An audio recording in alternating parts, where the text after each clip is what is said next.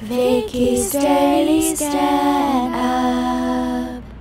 Vicky's Daily Stand-Up. Studying alone sometimes can be hard because you're not surrounded by people. The key thing is you wanted to talk about and having some sort of support around you so then you don't feel alone when you're studying. Here are a couple of ways that you can find people who are the same as us. Talk to people who are around you, like your mom's friend's daughter or your friend who graduated from college. You also have some friends studying in computer science. Just talk to people about your passion, and then maybe these people might know someone who's also having the same struggle as you. You can go to some meetup groups. There are a lot out there if you're really shy like me. Slack is a great way. People are communicating through Slack outside of work. Facebook interest group. YouTube is another good one. Instagram is a big one. You can just look through all these people with the same passion as you through hashtag. It's a big thing, and you can also follow the hashtag in particular.